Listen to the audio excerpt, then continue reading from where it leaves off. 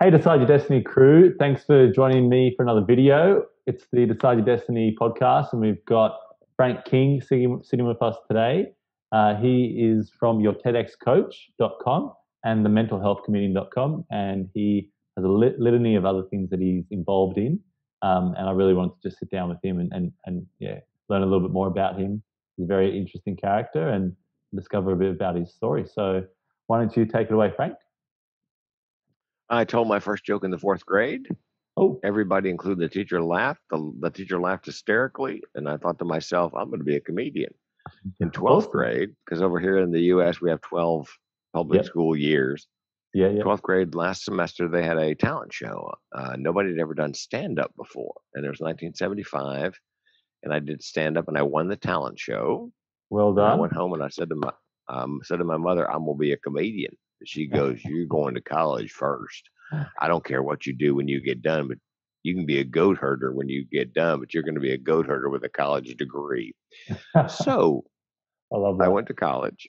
I got a couple of degrees, UNC in University of North Carolina, Chapel Hill, and then moved with my first wife, who was my high school college girlfriend. We moved to San Diego, and just by chance, San Diego has a branch of the Comedy Store, the world famous Comedy Store on Sunset in LA, Yeah. and they had an open mic night. And I went to open mic night. And here's what I tell people who are thinking about doing comedy: go to an open mic night a couple of times, see how bad everybody else is. It'll give you Yes. the courage to get up. So I went twice, and they were horrible. So Yeah. I got up on the third go, and halfway through my set, I thought to myself, I'm home. I'm going to do this for a living. I have no Beautiful. idea how, but Yeah. I'm going to. Yeah, and if I'd known how hard it was, Kyle, I probably never would have done it. But Yeah. a year and 8 months later, day after Christmas, 1985, I had asked my girlfriend, now my second wife of 33 years, I said to her, I'm going on Wow. the road to be a professional stand up comedian. Do you want to come along? Thinking she'd go, oh, hell no. And she goes, yes. So she and I were on the road doing stand up comedy. She How just much came fun. along for the ride.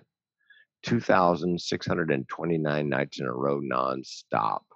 Wow. 7 years and change, and worked with Seinfeld, Dennis Miller, Jeff Foxworthy, Ellen DeGeneres, Rosie Wow. O'Donnell, Adam Sandler, um, what's the guy's name who's the king of Queens, Kevin James. Just back when they were all just stand-up comics working the road, Wow. and opened up for the Beach Boys, for Neil Sedaka, Mary Wilson, Lou Rawls, because oftentimes they'll have a comic open for a singing act. Yep. And so came off the road early 93, went to work at a radio station. They were hiring comics in the US back then to be co-hosts on morning shows. And I took a Wow. number one morning show and drove it to number six in 18 months, uh, Well done. which means which means I didn't just drive it in the ground, I drove it in the middle earth. And I quit doing that, but I got fired. There's a saying in the US, there's two kinds of people in radio: people who've been fired, people who are going to be fired. Oh, wow. Um, Yeah, so I started doing corporate comedy, which is the after dinner, after lunch, no association banquet kind of stuff. And they call it the rubber chicken circuit because they almost always serve chicken. It's always rubbery. Uh, I did that and made really good money for till 2007 or eight, when the U.S. had when Yep. the U.S. helpfully crashed the world economy. Yes. And thank you, Goldman Sachs. And Shout out. uh, yeah, that's when the speaking business dropped off 80%. I mean, gone. And we lost everything that we had ever worked for in a bankruptcy. And that's when I learned what the barrel of my gun tasted like, literally. I didn't pull the trigger, spoiler alert. Yeah. Uh, and ironically, it was the beginning, sort of the end of my career as a funny speaker, and the beginning of my career as a speaker who was funny, Yeah. because I always wanted to be a speaker and teach people something, but I had no idea what could I teach people. Yeah. And after I came that close, and I looked at my family history of depression, it's called generational depression and suicide. My grandmother died by suicide. My mother found her. My great aunt died by suicide. My mother and I found her. I was 4 years old. I screamed for days. Oh my God. And if you want to know the details, I'll spare you because I don't want to trigger anybody on the podcast, but because it's like horror movie horrible. Yeah. It's in my first of 5 TEDx talks called "A Matter of Laugh or Death." Yeah. Anyway, uh, after that happened, after I looked at my family history, I thought to myself, I could speak on suicide prevention. So Beautiful. I got a bunch of training, took several courses on suicide prevention, and that's what I do now. Is I come in, I tell my lived experience, my story, and then I teach people how to spot the signs of depression, thoughts of suicide, what to do, what to say. Because oftentimes you'll hear people say, "So and so died by suicide." He never gave any hints. There's never any indication. Well, there probably were hints and indication because 9 out of 10 people who are suicidal, 9 out of 10 give hints in the last week leading up to an attempt. And Mm. so if you know what to That's look and important to listen know. for, yeah, if you know what to look and listen for, and you know what to do and say when you hear something that's dangerous, you can save a life. Because it doesn't take, you don't have to be a clinician to save somebody from suicide. Yeah. Just listening, watching, and and getting involved can save a life. So Paying that's attention. what Yeah. that's what I do now when people actually get together live. I go and I go and speak on that. Actually, I am speaking on Wednesday on Zoom Cool. to Verizon all over the world. Where can people see Uh, it? they can't. It's an internal. Okay. It's going. The Verizon Corporation hired me to talk about Beautiful. suicide prevention. Well, you know what it is. They've got all these employees who are social distancing, Yeah. and so I've got a keynote called "Social Distancing and Staying Sane." Don't worry so much about your mentally ill friends. And what I'm doing is I'm talking about suicide prevention, signs and symptoms. I'm also talking about how do you survive a pandemic and social distancing. And I discovered early on, Kyle, back in March or April, that as someone with mental illness, and I have two, I am well prepared for a pandemic because if you have mental illness, you wake up in an uncertain world every day. So Mm. if you're going to be high functioning, you need to, medication, therapy, you need a self-care plan, you need Mm. a routine. So I'm teaching neurotypical people how to create a self-care plan like a mentally ill person would. Yeah. And for some of them, it's a revelation. They're floored because here's my worry, Kyle. We have all these people around the world who are neurotypical, neuronormal, nothing mentally going on. And because of the situation, the pandemic and the social Hmm. distancing, they are situationally depressed. Yep. And they may not even recognize what it is because if you've never been depressed, how would you know what it looks and feels like? I imagine in my head people all over the country right this minute, all over the world, thinking, how come I can't get out of bed? I, Mm. I mean, I just don't want to get up. I want to pull the covers over my head and watch the second season of The Mandalorian on Disney Plus. So, Is that a favorite of yours? so yes, I binge watched both seasons. That and The Queen's Gambit on Oh, Netflix was just amazing. okay. Good. Uh, Good to know. yeah. If you haven't seen The Queen's Gambit on Netflix yet, man, I'm telling you, do yourself a favor and because I thought, it's about chess. How good could it be? Yeah. Yeah. Amazing. Blew your Anyway, mind. yep. So anyway, so I've done podcast after podcast after podcast, teaching neuronormal people how to use techniques that people with mental illness use every day to get out of bed, put one foot in front of the other. And we talked about this off the air. A lot of it involves a routine. Go to bed Mm. same time, get up same time. Because your routine, most people at this point in time, what would be their ordinary routine is just blown out of the water because they're not commuting to work. They're not in the office. They're home. Yeah. The spouse is home. The kids are home. It could be 3 generations of grandparents are home. It's like they used to say a fruit basket turnover or so anyway, Yes. that's what I'll do for Verizon is we'll talk about suicide prevention, then we'll talk Great. about techniques to survive and again, how to spot the signs and symptoms of depression. And one you can actually spot on this format, Zoom, Mm. because one of the signs of depression is letting your personal hygiene go. So if you and I were just chatting, Kyle, just on Zoom for whatever reason, and Like you I shaved noticed this morning. yeah, Frank hadn't shaved. He's still wearing his pajamas. What's he doing in bed at this hour? So letting your personal hygiene go because what happens is people, they have difficulty getting out of bed, which means getting in the shower, which means running a load of wash. So their hair Mm. is a little dirtier than usual. They may not have shaved. Their clothes aren't quite as clean. That's a big telltale symptom of thoughts of depression. Does it all So come it's back something to you your get. self-respect? Like, so, as you're getting more depressed, your self-respect kind of goes downhill at the same No, time? no, it's just a No? matter of mentally you just can't get out of. You can't The face the slump. world. Yeah, Yeah. you're just overwhelmed by whatever the circumstances are in the world. Whether it's Yeah. you have too much to do, or you've lost your job and you have nothing to do. Why Yeah. bother getting out of bed? Why? And I saw an article in Yeah. the New York Times this week that said a goodly number of people, and I've got a friend like this, who some mornings he's not a big fan of his job. It's Yeah. difficult on a good day for him to get up and work, and he's been working from home 8, 9, almost 10 months. Mm. He said, "Some days, I just grab the laptop, crawl back in bed, and I work from the bed. So it's kind of, I can't get out of bed. Well, let me get my laptop, and I Yeah. can, and I find it comforting actually to work from the bed, Yeah. um, because you get the best of both worlds. You didn't have to drag yourself out of bed, and you're working. So Yes. Yeah. anyway, that's what I've been And you doing got the to find last. what works for you. That's the thing. Like, I think, there Yeah, shouldn't be a rule for everyone, or a one tablet to fix all. I think, each of us are so unique and so yeah, individual. You got to find out what works for you to get you up and going. yeah. Because my 5-part self-care plan. Again, I've been teaching this to people all over the planet in the last 10 months by way of podcast is a diet. I'm on the keto diet and I do intermittent fasting. I usually have at least 20 hours between meals, Great. Great. sometimes Good longer. stuff. Diet exercise. I got an old Nordic track. I got some stretchy bands so I can exercise at home. I walk the dogs first thing in the morning, and then the first half of it is practically all uphill. Wow. Uh, so diet, exercise, good night's sleep. Yeah. Sleep's restorative. Meditation. I meditate twice a day, Mm. following a meal, and then medication if it's indicated.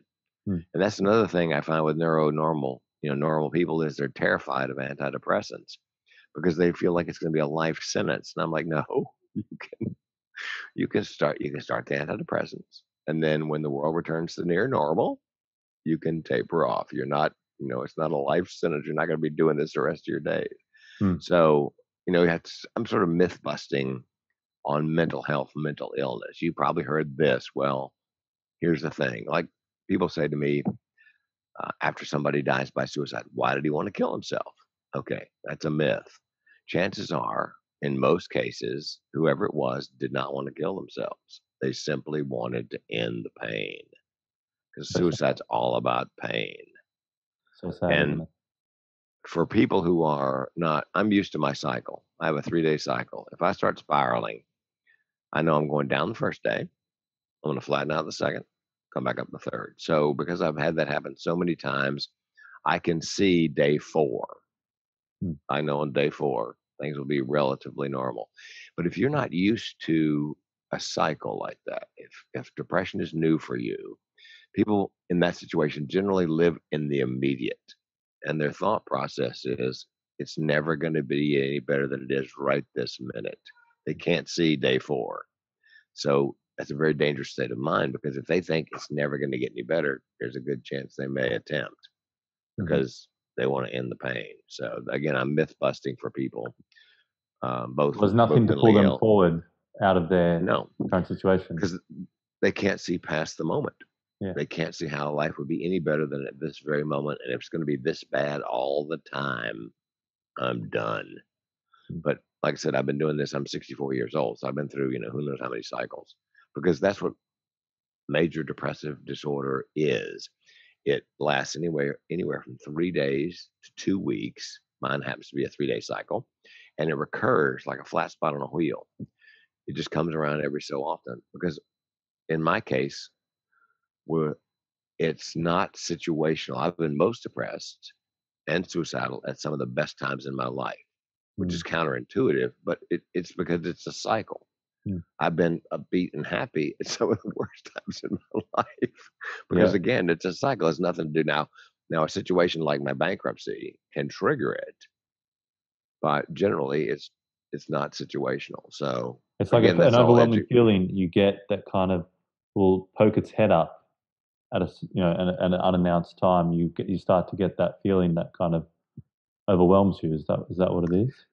well, not so much overwhelmed for me is I've described it this way in my keynote. It's like somebody is turning up the force of gravity, Wow. making it more and more difficult to put one foot in front of the other. Mm, There's these mm, old diving suits, the ones with a globe-shaped helmet they used to pump air down to on, yeah.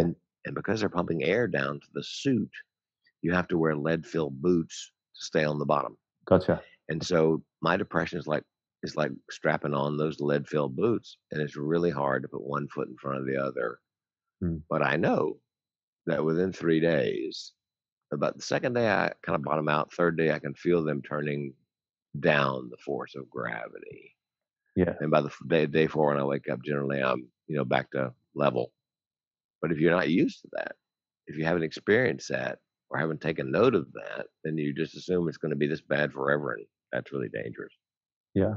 So does comedy play a pivotal role in your life to balance it out, or to to accompany, I guess, your like when you go down into those 3 day spirals? Does comedy help you, or pick you back up, or does it shift your attitude, or does it help you at all? No, not really. Although I must tell you, and a friend of mine, my best friend from North Carolina for decades, would tell you Yeah. with depression in men often presents as anger or irritability.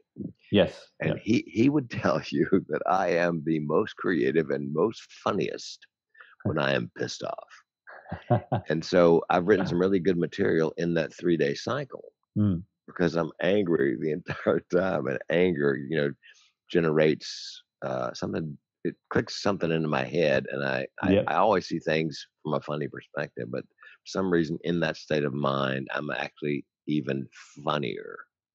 Yeah. Well, it's an Um, artistic expression, isn't it? You hear a lot of artists that were going through a lot of struggles. Sometimes they're on drugs. Sometimes they were going through lots of pain. Sometimes they're going through lots of grief, and they created the most, amazing paintings, symphonies, whatever it is, yeah. documentary, because they were feeling that they were a bit deeper. Well, and I did my third TEDx talk was called "Mental with Benefits: The Evolutionary Advantages of Mental Illness," because Yeah. I looked around, and everybody that I knew who had a mental illness who wasn't completely dysfunctional also had some sort of amazing ability. They were Yes. great musicians, writers, comics, magicians, politicians, athletes. And in my Yeah. TEDx, I say I think that I'm not broken. I was made this way, and my my depression and thoughts of suicide simply the flip side of my imagination, creativity, comic ability, comic timing. It's all part of one package. Hmm. And like you said, there are a lot of tortured souls who have created a great deal of fabulous art in one form or another. The trick is, again, is the realization that this is who you are and this is why you are this way. And you have to have a balance. And I think when an artist, a comedian or magician or singer or whatever dies by suicide who has mental illness, it's somehow gotten out of balance, Yeah. and it's leaned too far to the dark side, Yeah. and the pain is too much. I have my second mental illness is something called chronic suicidal ideation. And what that means Hmm. simply is that for me and people in my tribe, the option of suicide is always on the menu as a solution for problems large and small. And I say small. This is how my brain works. My car broke down a couple of years ago. I had 3 thoughts unbidden: get it fixed, buy a new one, or I could just kill myself.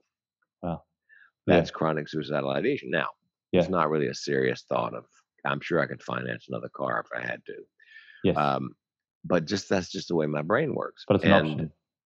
it's always an option. It's Yeah. a coping mechanism. Gotcha. And the good news, the silver lining in that cloud is every time I've spoken since 2014, there's been at least one person in the audience who has chronic suicidal ideation. Wow. They don't know it has a name. They think they're just some kind of freak and completely alone. I had a young woman come up to me after a college presentation. She goes, "Thanks for your keynote." I said, "You're welcome." She goes, look, I tell you, it made me weep. How did it make you weep? She goes, well, you know your story about the car, get it fixed, buy new, and just kill yourself? She goes, I've been having those thoughts all my life. I thought it was just me. I didn't know it had a name. I thought I was some kind of freak all alone. And when I heard you say that out loud, I realized for the first time in my life that I'm not, in fact, alone. And I wept. So that's part of the ROI for me. Very therapeutic for me to help people like that. Maybe steer them just far enough off the path of suicide by letting them know that they'll live a normal life. So that's, and it's Yeah. happened over and over. And sometimes more than one person in the audience has it. I did a show No. for some dentists and their teams, and a young woman came up because I told the story about at least one person in the audience has this. She comes up at the break. She goes, I'm your one person. I said, my one person what? She goes, I'm your one person. I said, with chronic suicidal ideation? She goes, yeah, and I didn't know it had a name. Yeah. So, Yeah. It's I think, you know, those tears are tears of joy and compassion and connection, aren't they? That she expressed yeah, because she realized that she's okay being who she is. She doesn't have to feel like the lonely alien on the planet Earth. You know, that which I think is what a yeah. lot of Because people suffer from. people with mental illness of a wide variety Yeah, think they're the only one who's going through this. yeah, And so to let them know, my fourth TED talk is called Suicide, the Secret of My Success. Dead man talking. And the premise was I read a couple of studies on entrepreneurs. One third of entrepreneurs are depressed and suicidal. And the wow, clinicians determined it was because of long hours, little sleep, and unmet expectations. Well, I think that's true in a lot of cases. However, being an entrepreneur, I believe that some entrepreneurs are not depressed and suicidal because they are entrepreneurs. I think they are entrepreneurs mm, because they were depressed and suicidal. Okay, let's go back in time. I'm 23, 24 years old. I'm married to my first wife, who's a wonderful woman. We didn't belong together. I'm selling insurance, which is a great business, but I hated it with a passion. And I realized, and I was not pursuing comedy because she did not want me to be a comedian. And I realized, you know what? I'm suicidal. If I don't change something, I'm going to kill myself sooner rather than later. My second thought was, well, wait a minute. Couldn't I just divorce my wife, quit my job, try comedy? If it works, great. If it doesn't, well, I can still kill myself. And again, I thought I was the only person who ever had that train of thought. And I've met at least a half a dozen people, comedians, entrepreneurs, and others who had the very same thought process. They were living a life that they didn't think they belonged in, with people they didn't think they belonged with, doing what they didn't think they should be doing.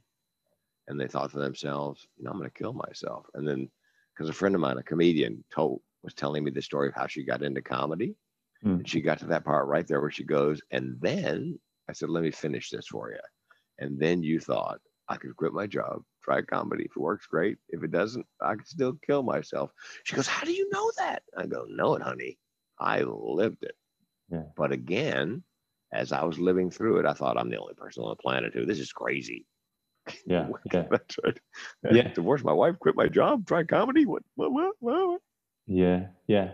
And I mean, So, there's 7 billion people on the earth, and a lot of the pains and struggles and different sort of things.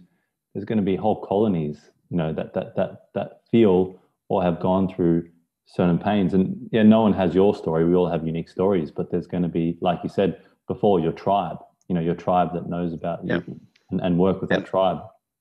And oftentimes the tribe members don't know they're in the tribe until I come in and I tell them about my car, get it fixed, buy to kill myself. They're like, what?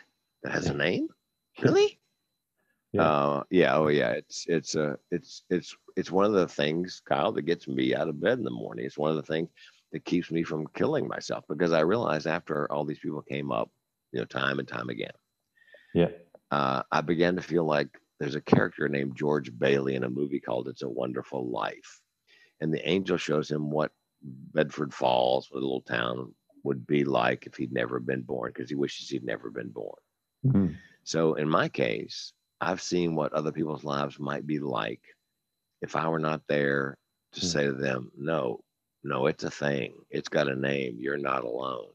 yeah, Because if I kill myself, I realized I would take all those people with me who never got a chance to hear me speak, yeah, and and reassure them that you're not a freak.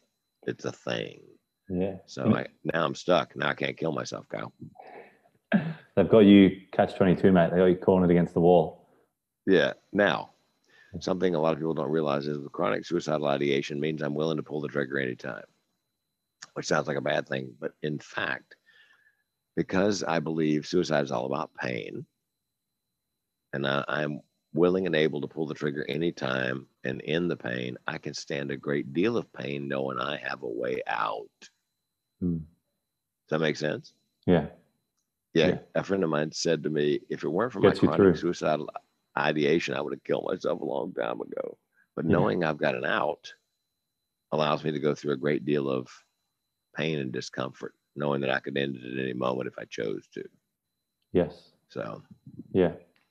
There's a parallel experiment they did in the US with morphine. Yes.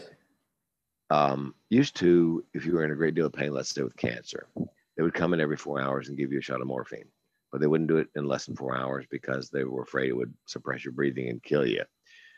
And somebody got the bright idea, let's give the patient control over the morphine, give them a button. Mm-hmm. And what they found was that the patients ended up using less morphine because they were in control.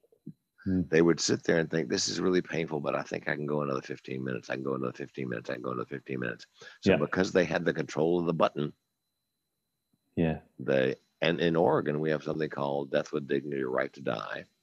They find that people actually live longer and better with a terminal illness if you give them that option. If you give them a way out, they tend to live longer and have a better quality of life, knowing that when time comes, they can go to the pharmacist, pick up the cocktail, and check out on their own schedule. So it's kind of a parallel. Euthanasia. That's like euthanasia.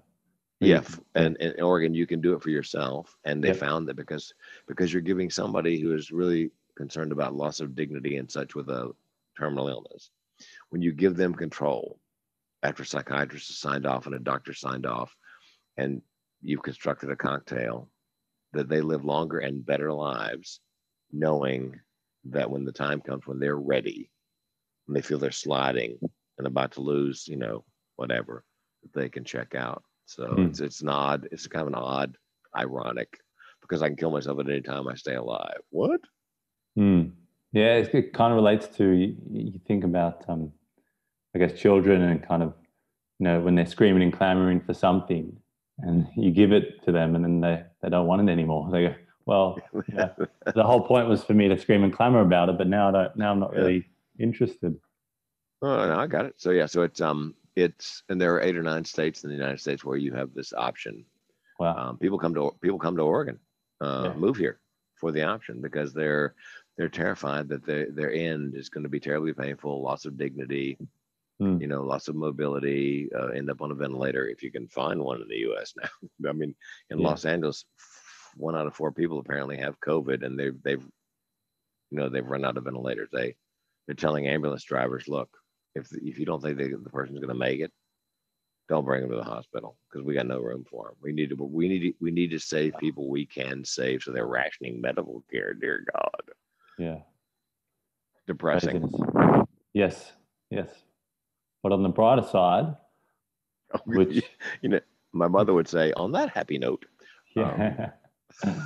Yeah, I know. Look, mate, you're still smiling and you're still inspiring people. And I think, the fact that your biggest purpose and driving point is to save lives. And like you said, if you went away, you'd be pretty much robbing other people of their lives, because you've got this great story to tell and this great message to share and breathe new life into people. And Kyle, it's unusual for a male to open up about things that are, emotional health, mental health. It's called toxic masculinity. It's really bad where I'm from in the South, the Southern United States. Right. We're taught as Southern males, big boys don't cry. So to see me on stage, telling my story, being vulnerable, shedding a tear while I'm telling it, it's Brene Brown, the author, says vulnerability is a superpower. People are attracted by vulnerability. Yes. And so that really is what I do. My clients will tell you, look, Frank, we just brought you in here to start the conversation on suicide, because what they discovered, what I discovered when I was putting together my first TED talk, Kyle, was even though one person in the US dies of suicide every 11 minutes, hardly anybody talks about it unless you bring it up. And then everybody's got a story. Yeah.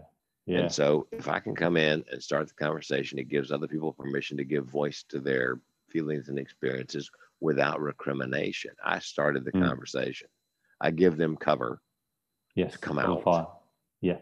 And they I did a thing in January of last year in Iowa at a big manufacturing plant. Did 2 keynotes, 2 shifts, and mostly men, 95% men. And I talked to the meeting planner in June. Just we had a conversation. I was going to get a video, and it never arrived, and so I called her. And she goes, "Frank, I'll send you the video. And by the way, I want you to know this. After you left, you have no idea the impact. We had grown men coming into the nurses. They have 2 nurses on staff. The nurse's office, and shared with the nurses that they were having mental health struggles similar to that guy that came in and spoke. Wow. And they had never made any indication in that fashion about those things before I arrived. Yeah. So that's the power of starting the conversation. Yes. Yeah, exactly. I made a video today with a friend of mine who's running for a local political party. And we had that conversation of, talking about the importance of conversation and how, people need to talk and need to communicate, and how, I guess, slamming them down or cutting them off is so destructive. And I was speaking to a friend of mine last week at a local pub and chatting to him, and he had some interesting ideas and beliefs. And I said, "Oh, wow, cool. Like, let's adventure down this." Cause I'm a very curious person, so I'm like, tell me, like, if that idea links to this and your belief, and how does this all work? And he straight away went like a shell, went inward and went, "Oh no, yeah, I don't want to share anymore." And I said, "Why?" He said, "Look, I just don't know how people are going to react. It's a very polarizing world. I'm very worried about what people might say if I have a belief." And I went, I inquired, I said, "What do you mean? Like, I'm more than happy to talk to you." And he said, "Look, I've been seeing a lot of people post up on Facebook, a lot of my friends saying, if you believe this, unfollow me. If you believe this, unfriend me." And I just, and I hadn't heard this, I don't know, maybe I'm out of the, out of the new, I hadn't heard much about this. I mean, like, are we serious right now that we're behaving in this sort of way where your belief could change from today to tomorrow, but you're just going to neglect and segregate yourself from someone else because they have a different belief? Like, what's been lost, I think, Kyle, that was actually a thing when I was young, was the ability to agree to disagree. Yes. Yeah. I don't think people can do that anymore. No. On both sides. Yes, on both sides. But I think it's, so I don't want to lose a friend. So I don't want to get into a Twitter war or a Facebook fight, because people are dug in.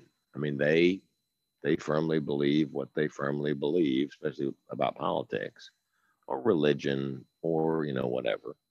Yeah, as long as you can communicate and can conversate, about other things. About other things, and in the real world, not on Facebook, where I'm not a big fan of text, email, Facebook, because you lose a lot of context in a text or in an email. You can't hear the person's voice, you can't see their face, their expressions.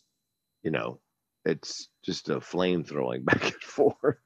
That's a pretty good way of explaining Twitter. I have no, I just, I mean, too bad. Yeah, it is. Like, you want to have the open source conversations and kind of come to some sort of agreement. And if you disagree at the end of the day, then, you can disagree, but you can maybe communicate about something else, or, be productive with a different part of your relationship. It doesn't have to be embodied by that one topic. Making people's lives better quickly. If they can get making COVID people under happier. Control. Yeah, and then they get where people are not having to social distance, and I think if they can do that and do that quickly, and provide support for the population who are out of work and so forth, that we may have a shot at going, look, we're good at this. Ask yourself, This is what the question that Americans always ask themselves when an election comes up. Are you better off now than you were 4 years ago? And if the answer is yes, I think we got a shot. If the answer is no, I think we're in trouble. So the employment is such a big part of, a country's happiness and trust in their government, the economic situation. People complain about spending that money, the federal government going into debt, but if you give people $600 a week, they're going to pump that right back into the economy. They're going to pay rent. They're going to buy food. They're going to, so it's again, there is an upside. Going. Yeah. Let me give Australia some credit, by the way. Because I mention you guys all the time when I talk. Yeah. 8 out of 10 people in the U.S. who die of suicide right now are men age 45, 54, because of that toxic masculinity. Big boys don't cry. They don't share their thoughts, feelings. In Australia, they created something called the Shed Project, I believe. Shed in Australia is what a garage is in the U.S., attached to your house. And they discovered, I guess years ago, that if you put 2 men in a garage with their heads underneath the hood of a car, not looking each other in the eye, they can talk about anything. I mean, things that matter. Hey, Bob, I'm depressed. Really? You're depressed? Hand me a wrench. And so that movement became the Shed Project. And whether it's working on a car or woodworking or ironworking or fishing, for goodness sakes, as long as the men aren't looking each other in the eye, they can talk about. And it spread to Europe. And there's now a shed movement in the U.S. And it gave birth to something called the barbershop movement for African Americans in the United States since the time of Jim Crow, the segregation and whatever. Yep. Barbershops have always been a safe space for African American men. Yep. And so they're training barbers in mental health first aid. And men are having conversations with their barbers like the men do under the hood of a car in the Shed Project. Yeah. So that's how we begin to put a dent in that 8 out of 10 suicides are men. We get them talking to one another about real things and real problems and real solutions. And you guys started that. Yeah, well, I think, we definitely had the same problem as you, like, big boys don't talk, and I definitely going through schooling and that whole system, like there's definitely that male rah and kid, you're a man. You definitely experience that very much the same over here. And during the pandemic, I think one of the biggest killers was mental health and the numbers. That's how a lot of our resources, a lot of the companies were getting the phone calls, they were getting the stories they were just getting slammed during this period of time. And that was probably when you look at the deaths from COVID here, it was definitely like mental health was definitely really taking the numbers. And I think a lot of these organizations really pushed their messages out, really pushed their projects out, really tried to get out to people. And there were lots of initiatives. I could see it all over social media. Like kill the stigma. The stigma. A lot of these initiatives that were really great. And out of this, especially in Melbourne, Victoria, I'm part of a few online like Facebook groups, and a lot of these like Victorian Brotherhoods and a lot of these different groups came out because of the mental health massive decline and suicide rate spiking during the lockdowns, and just needing a resource and men not knowing where to go. And so they created these Facebook groups, created these online communities, and they would talk multiple times a night, a week, at night for hours at a time.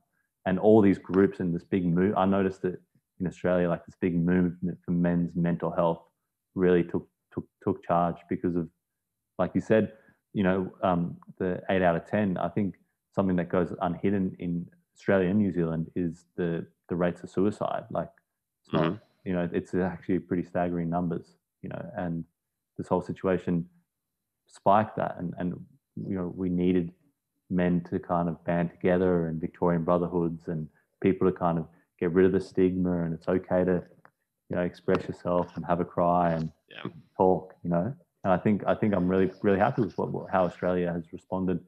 Beyond Blue, a lot of these organizations have responded. Well, and part of the problem for men is is that they tend to identify closely with their job. So if they're out of a job, the question arises in their mind, well, Mm. if I'm not that guy, who am I? Yeah, the self-worth. Yeah. Yeah. And part of the problem in the US is we've lost a lot of manufacturing jobs. Now, people think they all went to China, but that's not true. Only about 15% went overseas. The other 85% of those manufacturing jobs went to AI and robotics. Mm.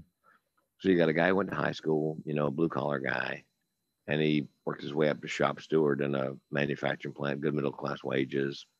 And then at age 52 or three, tossed out, kicked to the curb. Mm. And that was his identity. Yeah. So if I'm not that guy, who am I? Yeah, that was happening with the truckies over here. Say, hey, you've got probably one more year, a couple more years, like for the truck drivers, like this company's looking at different ways that it can, bring AI technology into, Mm-hmm. take a job. And, yeah, if 55, 65, been doing this your whole life, Yep. and like I know I've got mates that are, like in their 50s and they've got friends in the situation and their friends drinking, doesn't know what to do, just losing Mm-hmm. it, And I don't know. I really think that should be a part of that's a missing link in I think society and organization and government is, who picks up after that. Who picks up. There's a big influx of you know technology that replaces big portion of the population's jobs. Mm-hmm. Who picks that up?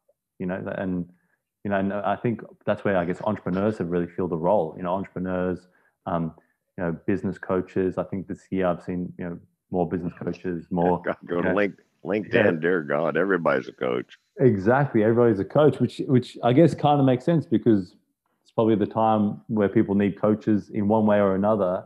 Mm-hmm. More than ever. I know. I got made redundant from my part-time sales job, and then I had to, had a quiet month and was watching news and media, and I just had to shut it off because I just went, this is sending me into a spiral. I'm just staying at home, just cooped up, like looking at all this stuff. And I went outside. I saw more people than ever walking around, people walking with dogs. I didn't realize we had so many dogs here. These dogs had been banished to the shadow realm for years, and then all of a sudden, this thing hits, and then people are walking their dogs more than ever. And I just went, and then I hired a coach, and that coach really helped me turn my business around and become self sufficient and double what I was earning when I was working part time Mm-hmm. at a sales job. So I think this year, and you hope everyone's a good coach. You hope there's no charlatans, but obviously it's not how it works. But I think it's there's no surprise that there's so many coaches because it's how do I get out of the situation? Who do I talk to? How do I get out? And I think people like you and what you do and the work you do is more important than ever. Well, and the other half of my business is coaching people to get TEDx talks. We talked about TEDx Melbourne. Yeah. And I tell my speaker coaching, TEDx coaching clients, look, nobody's meeting live right now. Nobody's booking conferences, to fly to wherever. Yeah. However, it's a good time to build. It's a good time to get yourself ready for when the COVID eases up. They start booking live events again. I'm guessing probably 25 or 30% of speakers from before have quit or retired because they just, they drop by the wayside because there hasn't been any work. So the demand will be there, pent up demand, but you need to be ready. So let's see if we can't get you a TEDx between now and then to set yourself up to be ready to push hard for booking. So use the time to plant seeds. Yeah, beautiful. Use the money from the federal government to subsidize your speaking business. Yes. Because when what other time in the world is the federal government going to send gig workers like me and you a check every week? It's first time in the history of unemployment it's ever happened.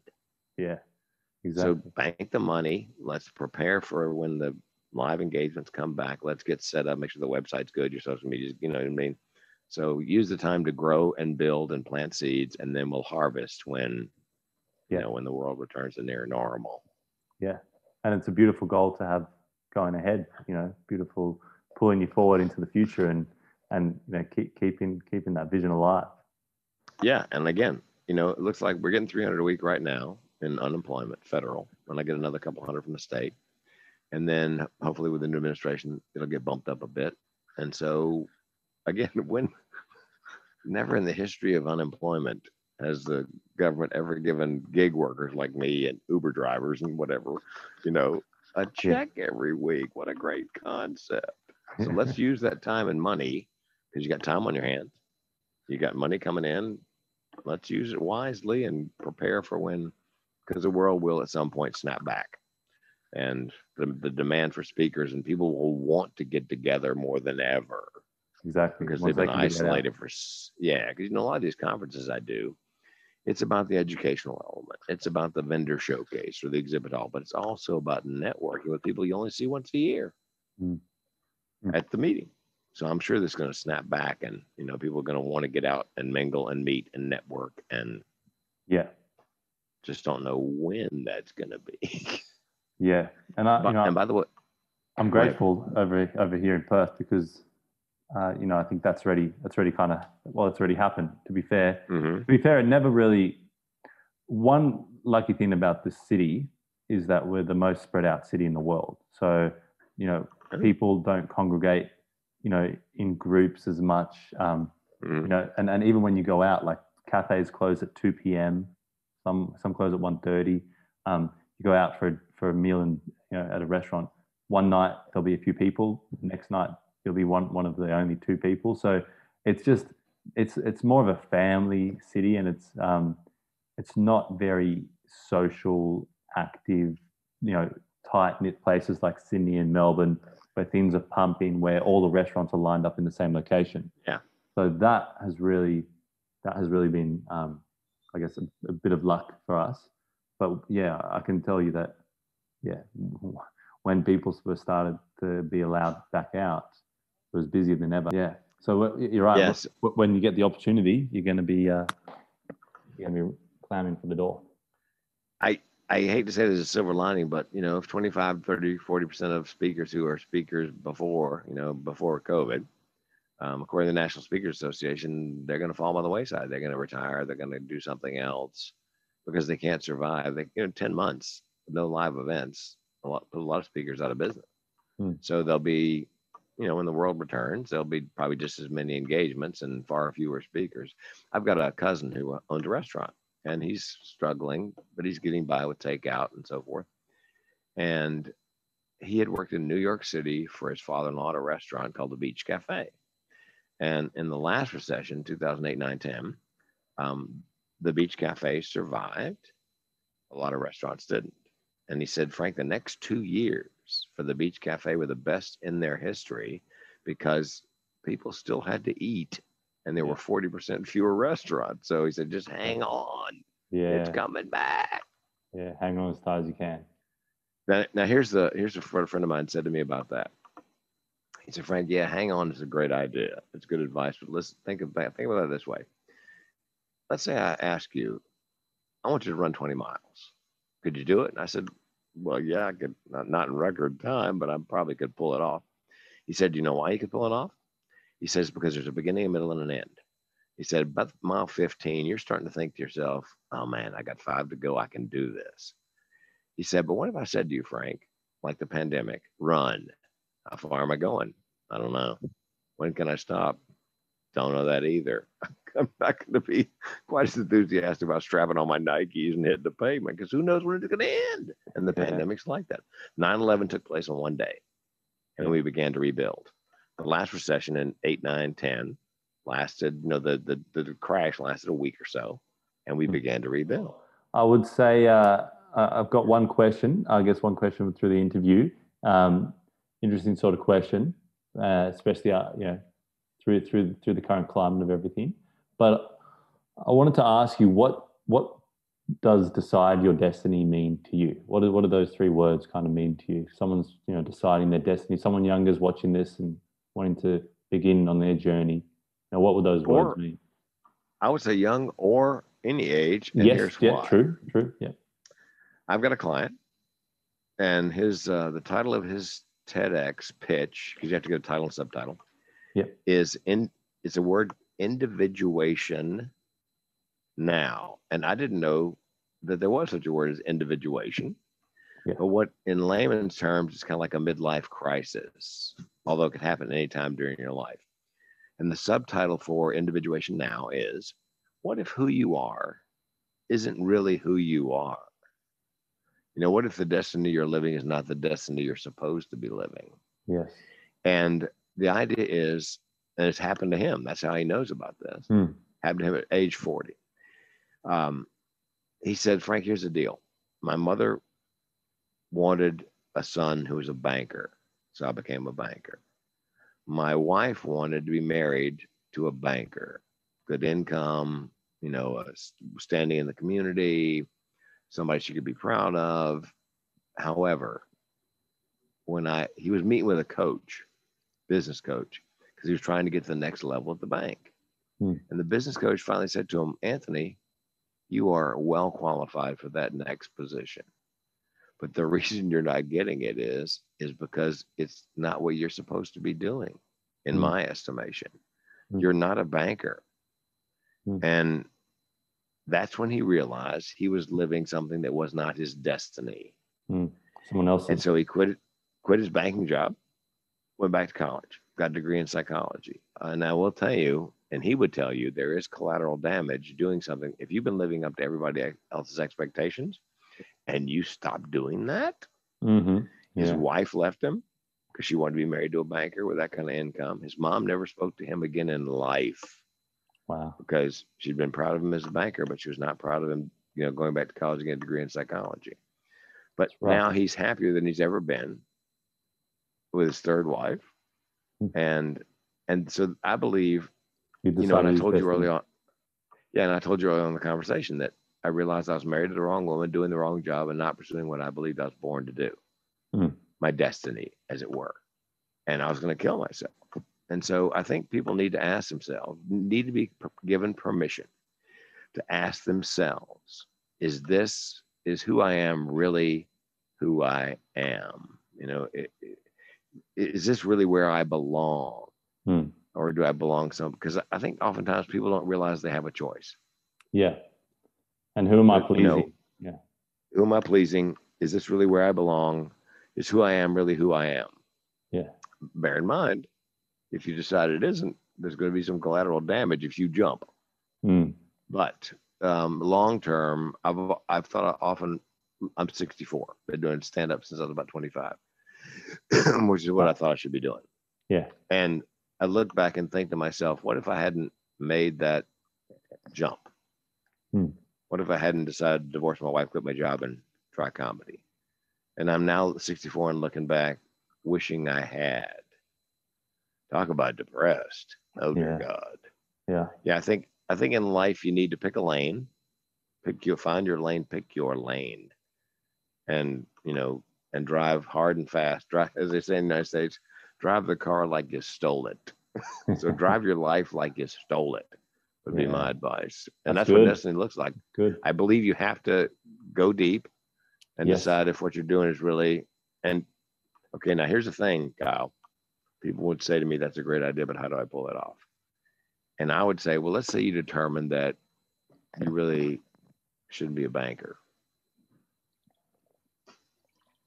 But it's a good job in the United States. That's where your medical insurance comes from.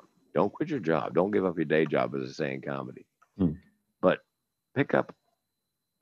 make what you think you'd like to be doing into a hobby or avocation. Try it part-time. Road test this idea before you give up your day job.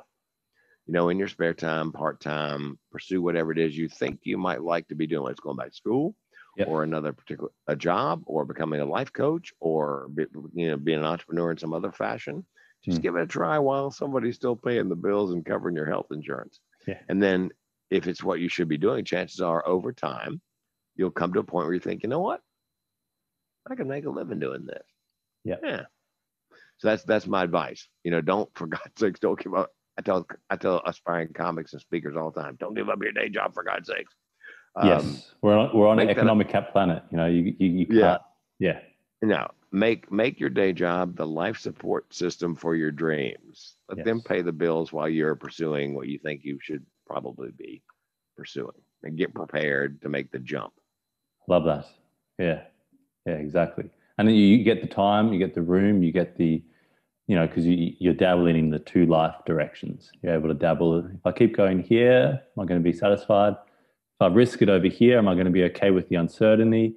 And you get to dabble and play with the two sides before you get to Yeah, jump. because I've said oftentimes that speaking and doing stand-up comedy is a great part-time job. If you don't have to depend on it to pay the bills, feed yourself, and provide your health insurance here in the US, then it's a great gig because you're pursuing your passion. You're picking up a little extra money you can bank, outside the salary or whatever you're making at work. And you can make that decision over time. Man, I love this speaking thing. I'm gonna push hard. The day will come when I'll make this my living. Hmm. So Yeah. that's the action item is, just keep your day job and try it on the side, Yeah. Yeah, exactly. That's awesome. No, I love that. Really appreciate that, Frank. And I think, it's quite inspirational towards the end. And I think, yeah, keep those conversations Well, alive. Yeah. and I will tell you that I was in the insurance business as I was building my comedy business. Yeah. I didn't quit my insurance job until the day before Christmas in 1985. I went on the road as a full-time comic the day after Christmas 85. So I rode that job right up to the very end. Wow. And then made the jump. And by the way, when I made the jump, I had 10 weeks of work booked in the new year. Yes. So I had money coming in the first, I had 2.5 months worth of income set up. And then when I worked my first week, I booked my week 11. And when I worked my second week, I booked week 12. So, but I had a solid 2.5 months of work when I made the jump, knowing that I could probably pick up work, give me enough time to, to begin to build up, fill up the calendar, I guess, as a comic. Yes. So, Yeah. yes, that'd be my advice is, make sure you're ready and don't drop the day job until like the day before you're ready to do the new job. Yeah.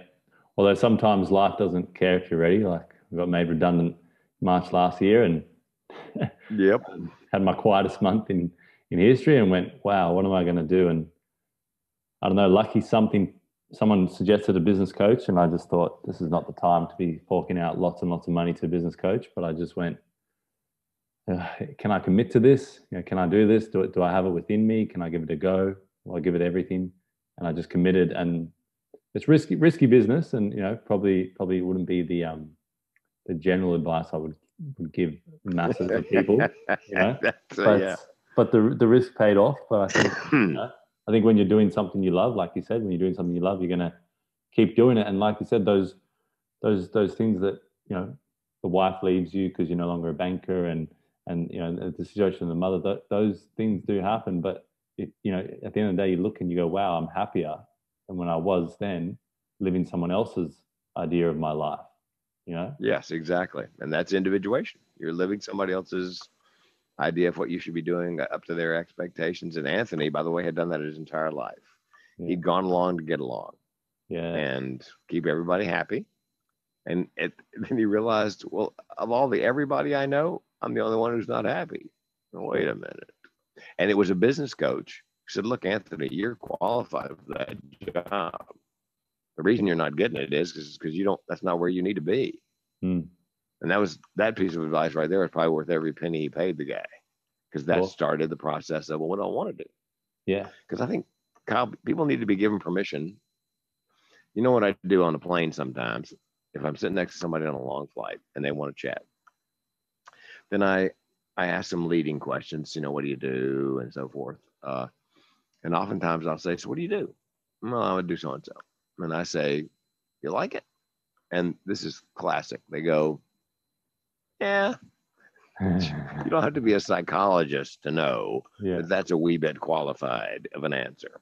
Yeah. So I say to them, okay, if I could wave a magic wand and you could do anything you wanted and make a living and support yourself, what would it be?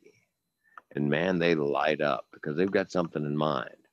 But I often get the feeling that nobody's ever asked them that question. Nobody's ever pushed them to that point where they have to think. Mm. And so my favorite story is about this. I sat next to a woman. She set up exhibit halls for conventions. Yeah. Good business, good money. And I said, "Do you like it?" "Yeah." "What would you like to be doing?" I can't even remember what she told me, but it was obviously a dream of hers, on her bucket list. And I said to her, "Let me ask you this. If you quit the exhibit hall business tomorrow, does husband make enough money? You guys survive?" She goes, "Oh, yeah. We'd be a little tight, but we'd be fine." So a year later, I get an email. She goes, "Frank, you probably don't remember me. I'm a woman sitting next to you on a plane. I Oh, set wow. up exhibit halls for a living. And you asked me what would I do if I could do anything I wanted to." And she goes, "I'm doing it."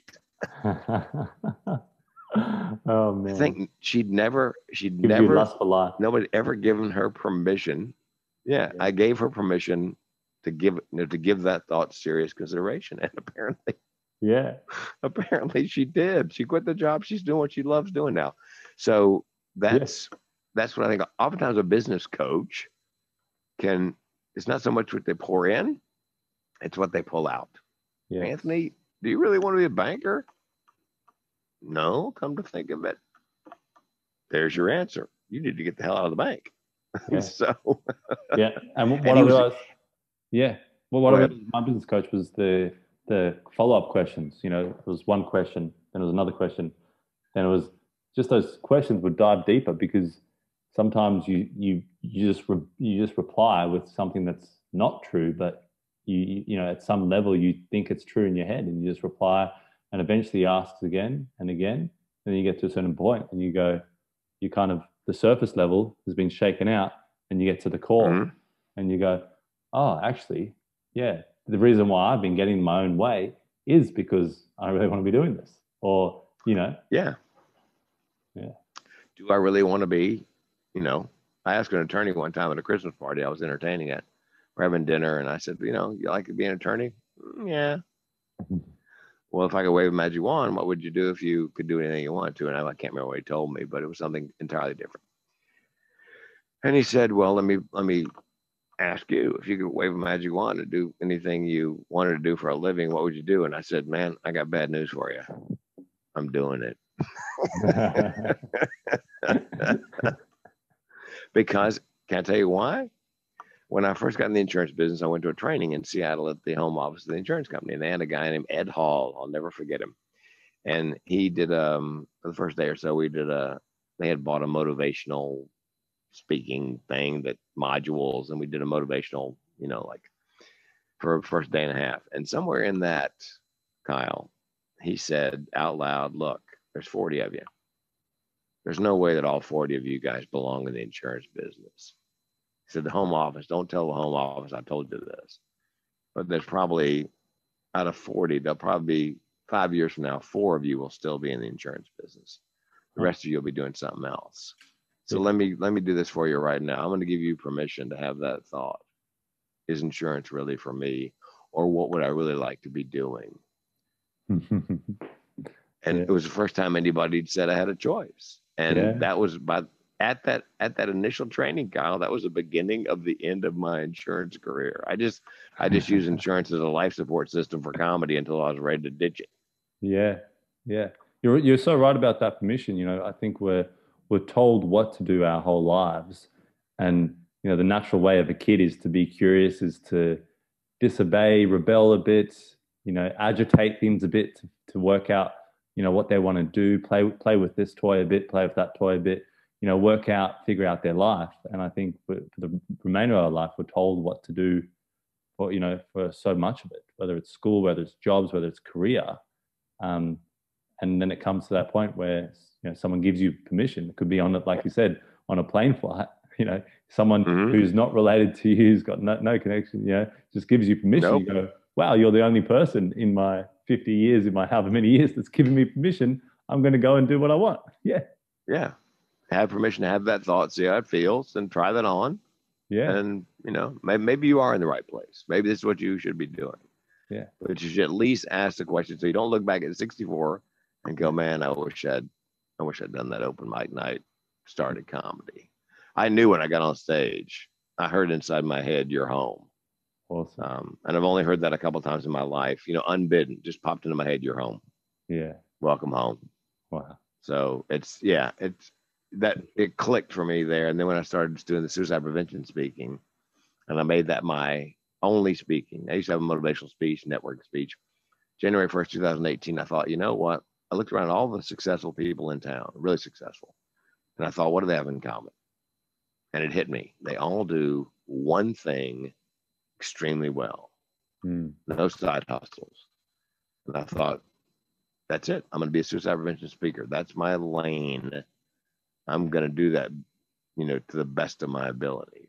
Yes. And it made all the difference. All of a sudden, things began to fall in place. People would contact me. "I hear you do this." People that I probably that I was destined to meet if I got in line with my purpose and my passion. All of a sudden, the people and the opportunities begin to line up, it seems to me. Yes. And, somebody called me the other day and said, "Listen, we'd like you to be on our board of directors of our new mental health nonprofit." And I said, "Are you sure you dialed the right number?" I'm a comedian. I got no work ethic. "Are you sure you want me on the board?" He said, "Yes." He said, "Yes, we'd love to have you on the board." Okay, fine. So awesome. I wake up and with my topic and what I do, I go to bed thinking about it. I wake up thinking about it. I don't have to push to work at it. You know what I mean? I don't have to drag myself out of bed for the work. Sometimes I have to drag myself out of bed, but it's not because I hate my job. Yeah. I love my job. And that's a big thing to get in the right position for your life. That's one big plus. While contending with everything. Figure out what your destiny is. What if who you are is not really who you are? Yeah. What if the destiny you're living is not really the destiny you're supposed to be living? Exactly. I love it. That's awesome. All right, we're going to finish on that because that's a impactful thing for the viewers to take away and consider and maybe contend with, and maybe get someone to ask them that question, or maybe ask them that question themselves. Now we just did. Yeah. To everybody who's listening. Yeah. What makes you think you can be I was watching this podcast and Frank said. Yes. Yeah, exactly. You're right. We did it. Now, Frank, where can some of my audience find more about you? So you've got the mentalhealthcomedian.com and the TEDxcoach.com. Yeah. Yeah, your TEDxcoach.com. And if you just type the mental health comedian into the search bar, even without the .com, all my stuff comes up because I worked very hard to brand myself as the mental health comedian. And by the way, that's what I do for one of the things I suggest to my speakers that I train. You don't want to be a commodity. You don't want to be just another speaker. You want to be the thought leader, expert. You want them, when they're looking for a speaker on your topic, not just to be looking any speaker on your topic, they're looking for you. Yeah. Then you're no longer a commodity. Yes. Yeah. Yeah. But you know what that involves, Kyle? That involves figuring out who you are. Asking the questions. Yes, and there's a little work there, make sure that, because I think if it's your destiny, whatever it is you do, the point will come where you'll no longer be a commodity. People will seek you out because, you are the guy, you are the gal, you are that person that's obviously, that's what you are, the expert, the thought leader. You obviously enjoy your work, and that's the people I want to work with. Yeah, exactly. Yeah. Beautiful. Love it, mate. Awesome. Thanks for that. Thanks for sharing your wisdom, and thanks for, showing us how you've done it and what you've had to contend with, and the amazing work that you do to, save lives every day. And I did it, by the way, as the comedians used to say, before the ass crack of dawn. It's only 4 o'clock in the morning over here. I know. God, mate. Look at you. Look, your hair's all smooth. Everything's on point. A little bit of tuft on top. Beautiful. Thanks, mate. And thanks for getting up. I know the time difference is a big one, but I hope you have a beautiful day, and I will catch up with you, no doubt, in the future. And big thanks to, And Kyle, just a note, because if they're watching this on video, there's obviously a time difference of I don't know how many hours. I think you're on the other side of the international date line, so it's another day over there. Yes. But apparently, we're in the future. It's closer to Christmas where you are, because there's a Christmas tree around you. Exactly, mate. Exactly. We're in the future, so that's you know. Oh, I see. Yeah. Yeah, I'm looking at a Christmas tree thinking, wait a minute, it's over here. It's like the 10th of January. It's probably 11th there. I know, I know. Why is there a tree? A friend of mine keeps her tree up all year. Oh, Takes the decorations down. So I guess maybe I've oh there it is. Maybe I've got to take decorations down. no. Yeah. No, you don't have to. No, you don't have to. We've got a tree out front, beautiful fir, Yeah. and it would be really pretty decorated with lights, and we're gonna get Christmas lights, and we're gonna leave them up all year long. Yeah. Yeah. 'Cause, why Why not? does it have? Yeah. Why does it have to be that one day? Why can't you? Yeah, Why can't it be sparkling every day? yeah, because a lot of people have great feelings about Christmas past, and I see those colored lights, and I had get a certain feeling, and why not year round? Yeah. Exactly. Exactly. Another way to So. bring positivity in. Yeah. Yes, Ebenezer Scrooge says, live every day like it's Christmas or something on that order. Yeah. So I agree with that. I guess he kept Christmas in his heart every day of the year. That was it. Hmm. So I figured, why not put up the lights? Yeah. Exactly. To remind you of Christmas. Yep. Awesome. All right, man. Thanks, Frank. Really appreciate it, and thank you for the viewers. And I really appreciate you guys joining us. And I hope you got something, you took something away from this. And let us know in the comments. Like, subscribe, share. Let us know what you thought. If you have any stories, if you want to reach out to Frank, you've got his details there. I'll put some of his details in the bio. And if you want to reach out to me, always happy for a chat. And yeah, thanks again. Cheers. Thanks, Kyle. Cheers. Thanks, mate.